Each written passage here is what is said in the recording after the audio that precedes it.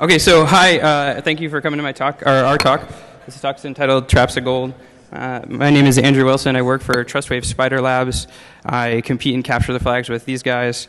I'm trained in martial arts for quite some time with these guys, and this is the family that supports me to make sure that I can be here and give talks like that with you guys. So this talk is kind of in popular parlance what some people would call offensive countermeasures, right? So offensive countermeasures, as defined by the Paul.com group, includes things like annoyance, attribution, and then attack, right? So based on where you live inside of this threshold, it's probably to your best benefit to talk to somebody who is a legal advisor about whether or not some of the things that we're going to show you guys today are viable inside of the environment that you work in.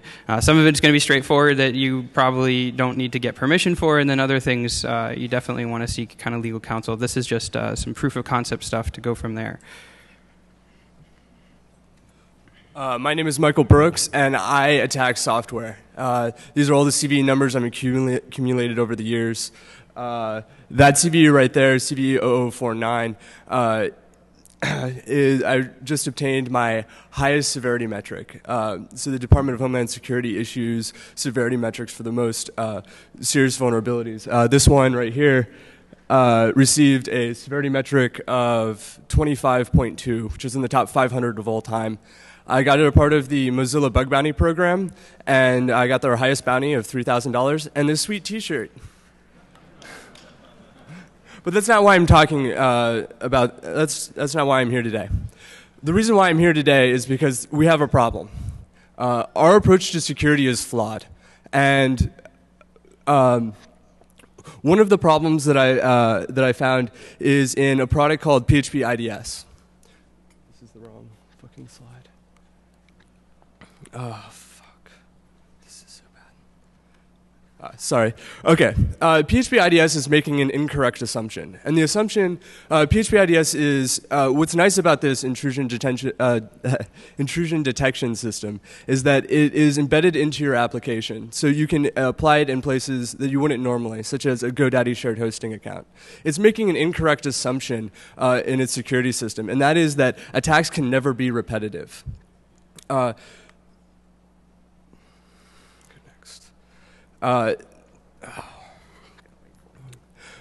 This is the vulnerable piece of code. Now, so we rely on web application firewalls. I mean, if you think of a secure website, one of the first things you say is like, well, you have a WAF, right? But the problem is that WAFs can be bypassed. And a common problem with WAFs is the preprocessor. And what you're looking at right now is a method that's being called on all input. And what it's looking at is it's looking at a regular expression, and this is saying, hey, I want to match a wildcard, which is the dot. I want to match two of those, at least two of those. And then I want to match at least 32 more, so a total of 33 repeating. And if it finds a string that's repeating 33 times, it replaces it with the letter X. So the significance of this is that I can hide any payload from the PHP IDS rule sets by repeating it 33 times. The effect is that I completely bypass PHP IDS entirely. Absolutely every rule set is bypassed. But then I went a step further. Not only was I able to bypass it, I can intentionally trigger a rule set in order to populate its flat file logging system with PHP code.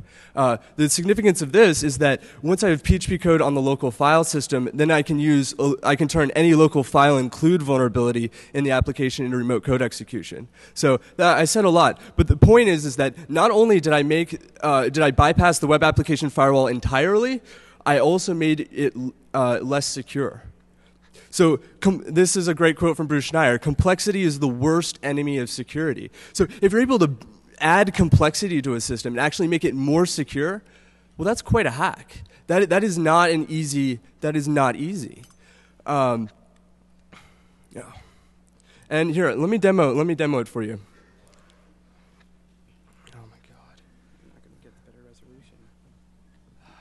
Can you please?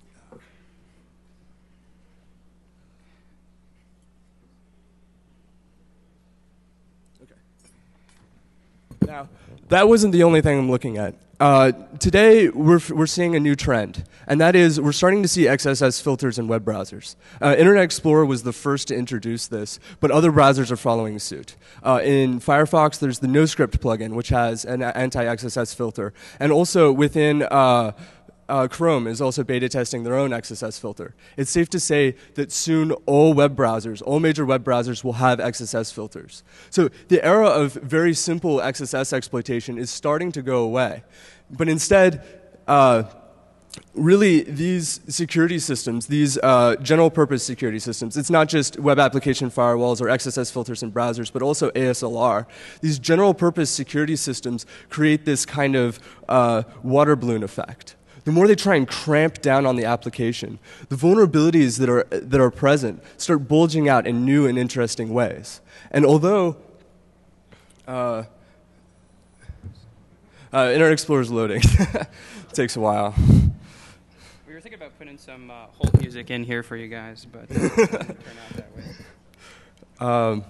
Anyway, it turns out that so a bit of background. On the CD, I go into great detail about bypassing PHP IDS in one of my papers. I highly recommend reading it. I go over a lot of my attack methodology. But after I submitted the paper to PHP IDS, the developers were ecstatic. They were really happy about it, and I'm actually now a member of their development team. I submitted a similar paper to Microsoft and Internet Explorer, and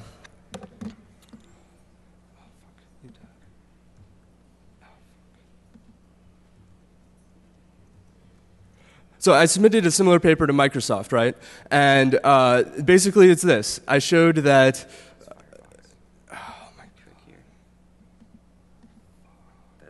Okay. So I found a problem with the way that Internet Explorer was handling UTF-7 characters. So it turns out how this XSS filter is working is that it's looking at outgoing requests, and it's looking specifically for brackets, greater than, less than symbols, and quote marks. If you can create a payload that doesn't contain any of these attributes, then it's possible to execute code. Execute JavaScript, rather. So I found a way. It turns out you can use UTF-7 encoding. Now, UTF-7 has a history where it's only for SMTP. All right, it's not designed for HTTP at all. In fact, no browser except for Internet Explorer supports UTF-7 for web pages. But that's beside the point. I was able to... The real problem here is that their XSS filter is not accounting for this. But okay, hold on. I said that UTF-7 is not for HTTP, right? Well, why? So then that means no website's going to be running it. Except there's a way. You can change the content type of a web app of a page using a CRLF injection or HTTP response splitting, and bam. And it allows you to get an alert box. Here, hold up. Oh my god, this is so fucked. Oh my god. Back. Oh my god.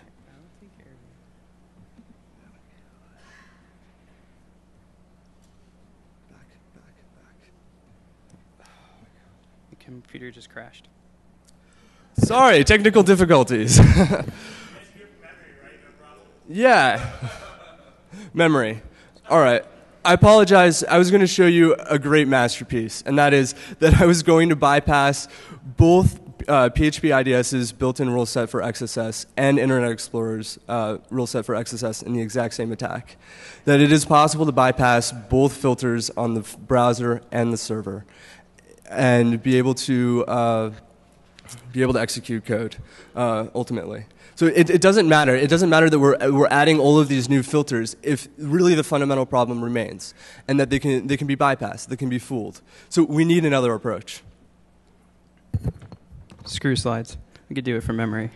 Okay, so why talk about all of this, right? What's the point of explaining, really a bypass to PHP IDS, a bypass to Internet Explorer, is that these are supposed to be like defensive products that we're going to be relying on for the security of applications. And kind of as Michael was pointing out, this system is stuff that we're going to be relying on more and more as we get into the future, right? So you kind of saw a slide there for just 2 seconds before we crashed about frustration, right?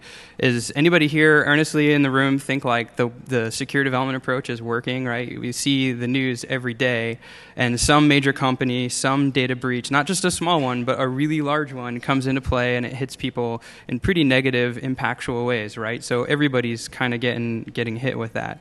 And we feel that the ultimate reason for that is kind of our approach to dealing with security has been a quality issue, right? It's a bug.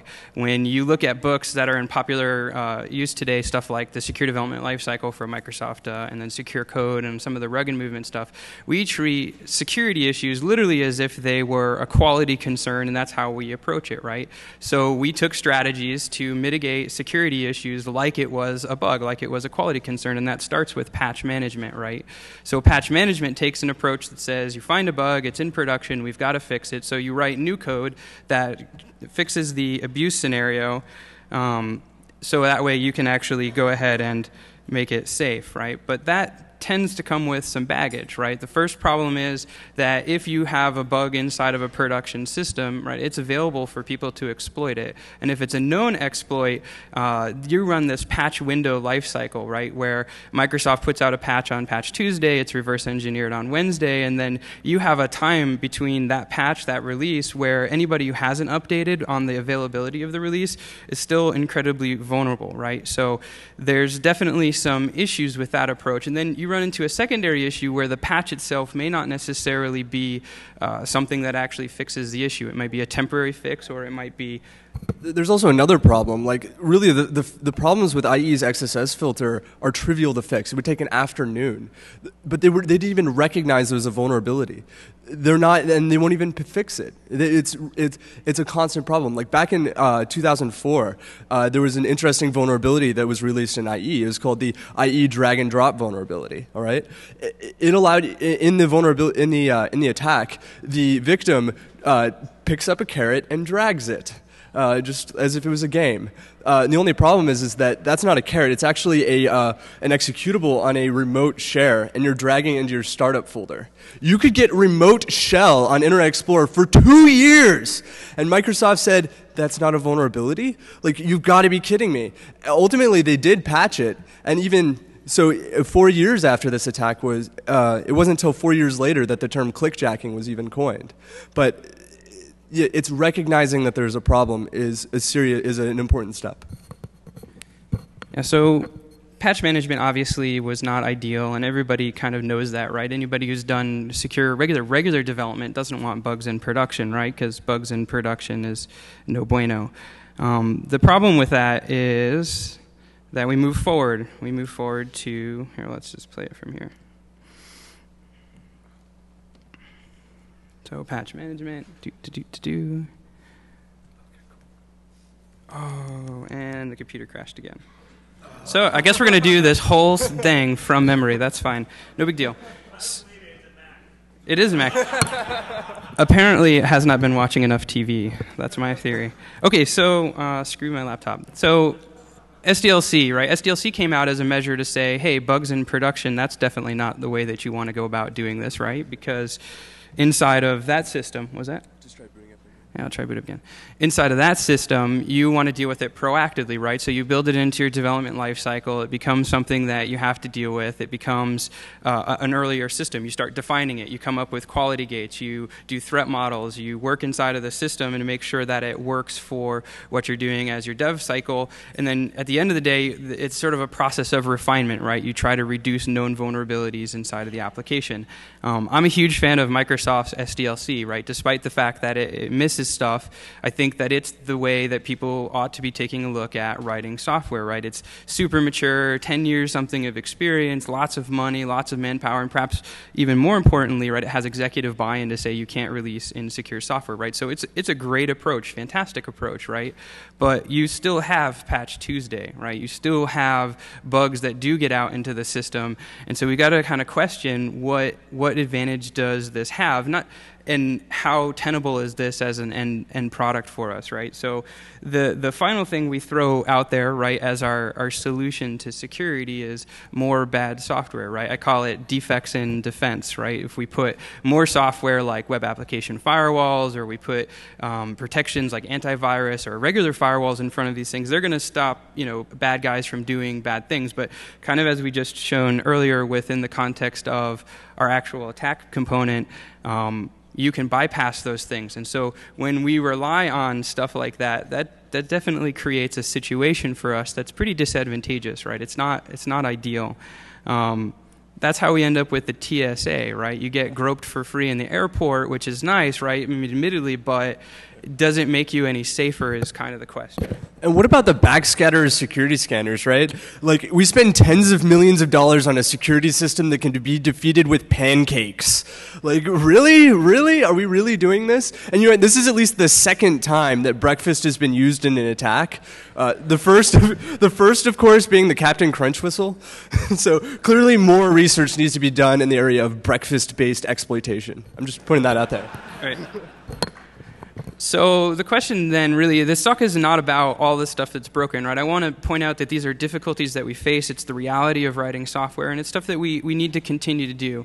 I think that's just security hygiene, right? It's the sort of stuff you do. You brush your teeth because you don't want bad breath, and ideally it makes you a better person. Even refinement, right, is good too, but none of these approaches actually stop you from getting punched in the face, nor do they really prepare you for that, right? Like, having clean teeth isn't a defensive countermeasure, in my opinion. And so we really think that the solution or the answer here is we need to start looking at strategies in which we can fight back against people, right? We want to kick their ass, right? When I was working at a company a while ago, I used to tell developers they've got to build their applications so they can take a punch. I'm going to change my statement. I think you need to build applications that punch people back, right? I think that needs to be the way we move down this road. So how do we do that, right? How do we build in systems for that? And that's we leverage technology that already exists, PHP IDS being one of those. We use honeypot and honeynet technologies, and then we write exploits that are capable of taking advantage of the fact that software that's going to be attempting to hit you also is vulnerable to all the same things that we talked about before, right? They have bugs, they have weakness, they have problems. There's this phenomenal Twitter feed from Richard Baitlick, who said something great. He said, it's not just because we have these glass-built homes, it's because there's people throwing bricks at them, right? And that's what we need to deal with, is the brick throwers. Hacking against our systems and attacking these things, this is a human problem that manifests itself with technology.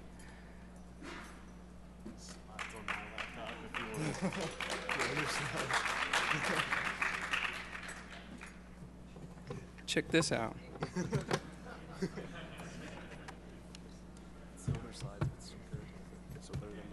Hey. Owned.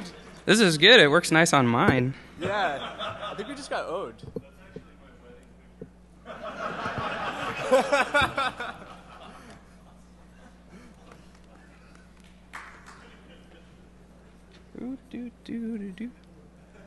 Oh, that's not mirroring. All right, well, that was a nice idea, unless you can fix the mirroring for me, too. We'll just move on.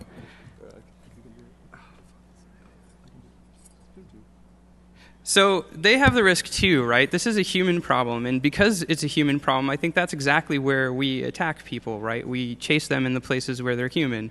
Bad guys who are doing bad things against you, they have things like ego and bias, and they think they're going to get in, and when they find results, they're going to try to exploit these results because they're basing it off of prior experience and prior knowledge.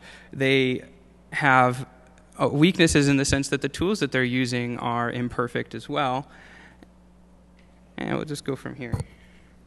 And so we need to start focusing on strategies that take advantage of that, right? How do I move it down? Doot. All right, sweet. So we're about here. That's where we attack them. When we look at how we're going to do that, we're going to leverage stuff that other people have done, and that includes IDS systems, honeypots, exploits, and we're going to put those together in a fashion that we can trap people inside of our systems to create things like better attribution, shut down their tools so they ignore particular content areas, or in certain cases, just completely shut them down entirely. So a thing about lying, like, we're worried about China hacking into us, right? well, we're worried about them getting a leg up in business. But that's weak. China is being weak. If they have to rely on you to break into you to get a leg up, what happens if when they hack into you, you give them information that you want them to find, that you use that against them, that they steal a secret that you want them to have? Something to think about. Right. If they can social engineer us, why can't we social engineer them, right? So people will say, potentially security hygiene is a way that you are fighting back too, right? They might say that. And I would kind of classify that as more of like a war of attrition, right? When you look at how people fight combat, how they can, compete in combat, there's really two strategies. There's an attrition-based model and then a maneuverability model, which is kind of a modern-day guerrilla warfare combined with some other things, right? And in a war through attrition, the idea is that I'm going to gather as many resources as I possibly can, and kind of who has the most arms wins, right? If they have 4 nuclear warheads, I've got to get 10, right? And then when they get 10, I've got to come up with a better nuclear warhead, so then I'm kind of the winner, right? That approach is expensive because it costs to build it up. It's expensive because it costs to maintain these things. And then it's expensive in the sense that if you actually go toe-to-toe with these people, it's pretty deadly when you actually start talking about it in real tangible terms of human life, right? But that's not actually how the bad guys are attacking us. They're taking an approach, whether conscious or unconscious, of maneuverability, right? It's like our good guys, our defensive line, wants to create a football team, right? So we get the very best football players we can find. We give them the best food. We work out with them in the best equipment. We do the best training. And so they're the biggest and the baddest, right? And they're going to shut down the offensive line. And when they show up to play the game, they're there to win, right? But in this case, the offensive line's like poison their food. They're sleeping with their girlfriends on the side, right? When they go to play the game, they've already broken in their house, stole all their money. That's how the bad guys are attacking. They've set the stage up so that all the things you think you're doing that are to your advantage end up being to your weakness, right? They're not going to play your game because your game is designed so you can win, right? So they play their game, and they make you play their game as a means to shut you down, right? And so if we look at strategies, I think the people that we want to look to is people who are actually fighting in a capacity to do that. And in this case, we've kind of based a model off of the United States Marine Corps. So maneuverability, just kind of at a historical reference, comes from a gentleman primarily known as John Boyd. I don't know if you're familiar with the OODA loop, but he's kind of the guy who is behind that, and he's definitely behind maneuverability, right? Maneuverability at its core, its doctrine says we aim to shatter the cohesion of our opponents so they can't make decisions in a timely manner while we gain strategic advantage and basically obliterate them, right? We're going to use their stuff against them. We're going to stack the deck in our own favor. This strategy is based off of 3 major components, right? The first being ambiguity, the second being deception, and the third ultimately being tempo, right? Ambiguity is this idea that if there's more than one way to accomplish a task, we should try to find a route that makes it very unobvious what we're actually doing, right? If we go ahead, let's say I have a destination and there's 4 different ways that I might possibly get there, from a pure resourcing perspective, if you're trying to provide intel about how somebody does something, you need 4 times the resources in order to monitor each one of the possible ones, because presumably you don't know where they're going, right? That's the value of ambiguity. But that's not how we build apps. We build our applications like they're billboards, right? We're proud of the fact that we wrote it in Java, or we're proud of the CMS that we built it on, or we're proud of all the developers who were involved. That's why we leave dev comments all over the place, right? And we make it as if, hey, not only am I going to this destination, but here's how I'm going to get there. Here's who I'm taking along with me, and here's all the gear that I'm going to be packing with it, right? And so some of the ways we see that are server banners where we tell people what we're running. Oftentimes you don't need those, right? It's not of any value to stuff. And when you start measuring that against things like the Shodan project, or when people are doing Google Dorks, when they find an exploit in a CMS or something that you might be using, like those are pretty compelling reasons that you might not want to actually sit around and tell people that stuff, right? File extensions, your browser doesn't care about file extensions. If you send them HTML back, for the most part, your browser is fine. So unless you have a use case where you have like different mappings for how the file extension comes back, that's mostly a server-side processing issue. And in most cases, you can completely disable that and not say, hey, I've got PHP, or hey, I'm running ASP.NET, or hey, I'm running Ruby, right? Those are things that are unnecessary. And then finally, default files, right? I was working on a CMS a couple weeks ago, and they had some default control examples for developers, and it says, hey, this is how you write software using our stuff. It's installed by default, and it's of advantage, right? But the problem is that these control examples were bound to the top node of the CMS, so they could look at every single part of the application with unauthenticated access. So from a default control example that was left enabled, you could completely bypass the majority of security in the entire CMS off of a default file, right? So these are most often unnecessary, and in fact, these are some of the things that when you start looking at things like JoomScan or CMS Explorer or any of the tools that are based around fingerprinting, they're going to be using these tools as a means to identify how you've built your application, what plugins you've got enabled, and how they might actually go about attacking them. So if knowing's half the battle, you should shut up, right? That's what this is about. It's not, you just don't be so obvious about everything you're doing. And that's kind of the first step, right? So the next step is deception, and this is where we kind of get into the fun stuff. Deception's about lying, right? We're going to convince people that we're doing stuff that we're not, in fact, planning on doing at all, right? Instead of saying, hey, I'm going to this destination, everybody plans and gets themselves situated to do that, don't go to that destination, right? Set them up to do it. It's a trap. Or maybe you set up ways that if you go to that destination, you're going to get ambushed as you get there. And there's a couple of ways that we might go about doing that. Reduce the things that they can know. We lie about everything else. And we could do that by increasing the noise. We can blatantly lie about stuff. And if I had a computer to show you, I've been able to trigger every single vulnerability that's identified through major security tools like NIC2, for instance. I can trigger 54,000 or 5,400 vulnerabilities inside of it. If you scan my site, I could tell you every single thing is valid, right? So how do you figure out which one of those is valid if you're trying to scan my system and try to identify components in it? In PHP IDS, I added a system of triggers. So when a particular rule set is hit, let's say it's a blind SQL injection test, and they're trying to get us to sleep for 30 seconds. Well, when I see an incoming request, PHP IDS flags it, and then I look at it. I'm like, well, how long do they want me to sleep for? I pull it out with a regular expression and sleep for that period of time.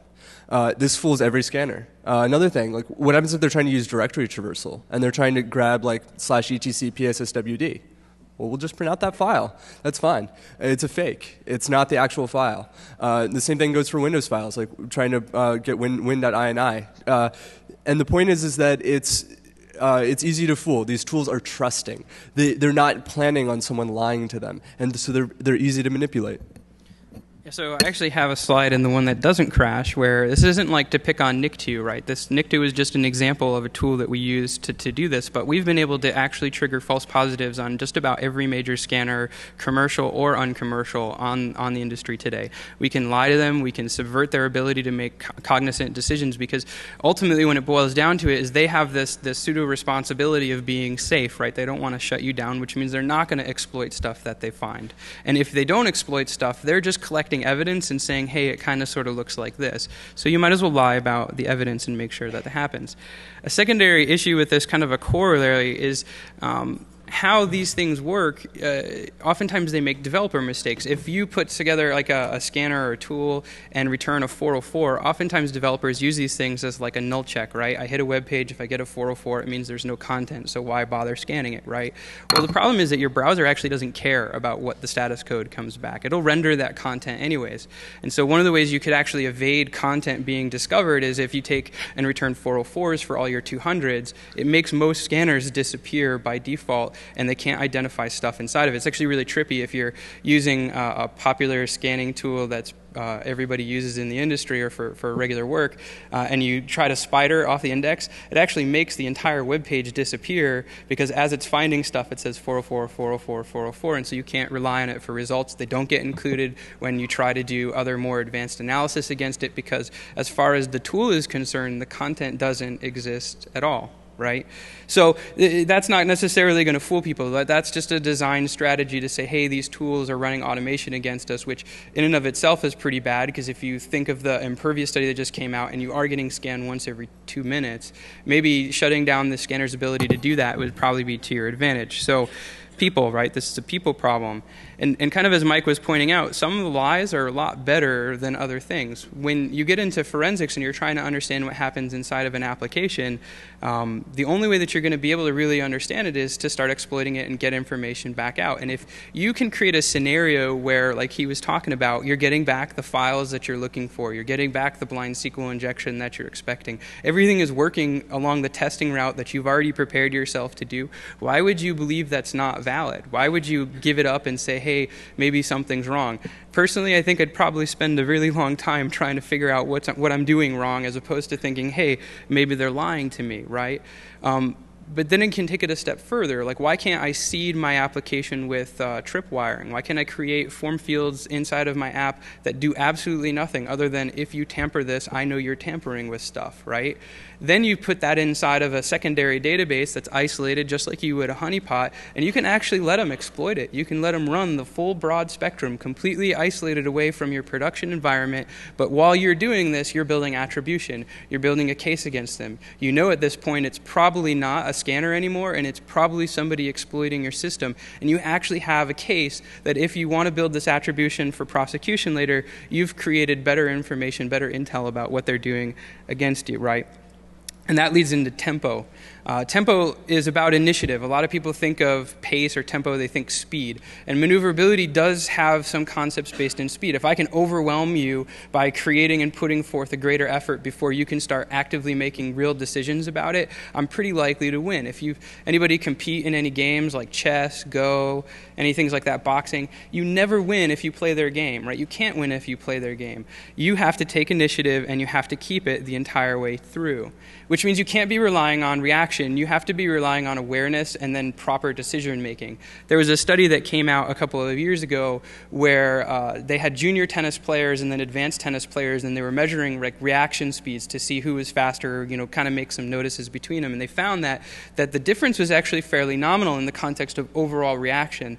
But where the juniors were failing and where the expert players were exceeding is that the junior player would wait until the ball was hit before they start making decisions about where to go, whereas the senior people were doing things like watching where the shoulder was moving or how their hips were turning and how their arm was coming up, and they were getting intel quicker into that process so they could make better decisions, and they weren't relying on reaction. They weren't relying on trying to catch up. They were changing the pace to their own advantage and using that as a way to decision against people and do it. So that's something that we need to do that. And if we build a system like we're talking about where it has IDS systems inside of it that are creating a bunch of false positives, effectively embedded honey nets, you can create a perceived attack surface that's completely different than the actual surface of attack inside of your system, right? So as people are going down this route, you've already gotten visibility into the fact that they're doing bad things against you. If you feed this into a sim or ideally a project that lets you create better decisions against it,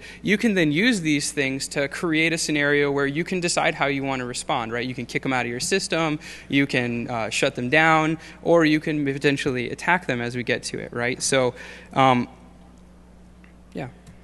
That's where I think the App Sensor project, right, the OWASP App Sensor project actually has a lot of value. The stuff that Michael Coates is working on is that application has to be embedded in the context of awareness as to what's going on inside of it, which is why we chose PHP IDS as our base model for this, because it lives inside of the application.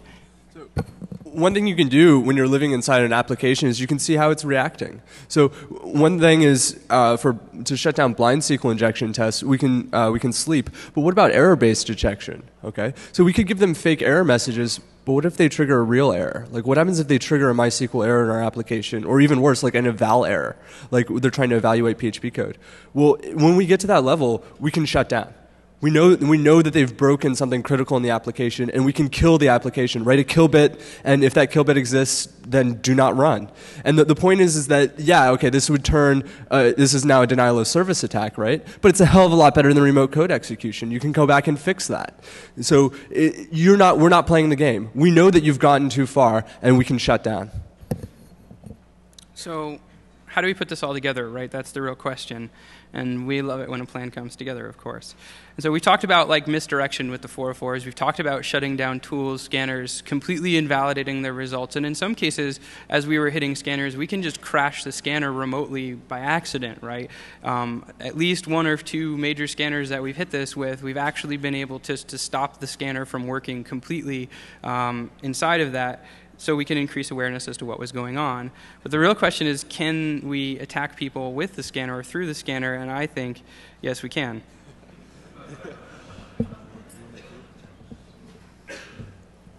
All right, what you're looking at is a very unpatched Windows XP VM running Acudetics. Right now, well, anyway. So I want to be careful here, and I definitely want this not on the news to read Ode and Acunetics. This attack is not based on Acunetics. This is an attack based on the fact that Acunetics is many other web scanners on the market. When they're trying to parse information and you want to do that well, the only real way to do that is to use an embedded browser or to use the browser that's on the system, because you need to execute JavaScript, you need to execute the HTML in order to get a real clear picture for instance, little things like if they have AJAX requests on the page and content comes back dynamically.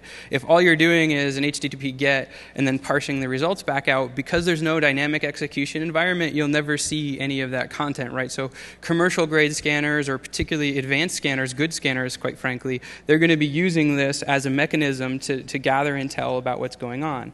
So let's pop this. So you should attack them exactly in that spot. Ah. Not that kind of pop. All right. Okay, so actually what I was doing was scanning Metasploit. And hopefully... And now there's a shell. You notice it popped it in Web Vulnerability Scanner 7. So it popped just fine. Now, really, so what's happening here? Like, we heard about the Zeus botnet being leaked, or the source code for that. So these black hats have these great tools to attack the web browser. Well, what about using these tools to defend ourselves? What about having Zeus installed on your production server with a disallow, saying, hey, disallow, don't go to /Zeus, because if you do, you're going to get owned. Well, a web vulnerability scanner is going to ignore that. It's going to see a disallow, and it's going to go there purposefully. And in that case, it would be owned. Interesting side note, I've tried a number of vulnerabilities. Like I tried the ANI animated cursor vulnerability to pop the scanner, and that was the first thing I tried. It didn't work. So one thing to note is that a lot of these scanners, it's not executing the graphical part of it. So maybe some of the image-based attacks, like we're seeing some of the new SVG-based attacks or OpenGL attacks on web browsers. Like these are graphics-based, and if you're running a browser headless within a scanner, it's not going to be executing this complexity, and that's not really a part of attack. So maybe it has a smaller attack surface than your average web browser, but it's still huge. Like in this attack right here, we're using an ActiveX exploit, and come on, ActiveX has been a festering wound in Internet Explorer since the beginning. So, and it is a valid avenue of attack against some of these web browsers that rely upon IE. Yeah, so there you go. We took over somebody's box as they were attempting to scan us. Can you switch me back? So you definitely don't want to put this in a place that's going to be like blatantly obvious, publicly accessible, because that creates obviously legal problems. And kind of as we talked about the system before, I think I'm... As we talked about the system before, there's some legal ramifications to this, and I don't necessarily want to undercut that, right?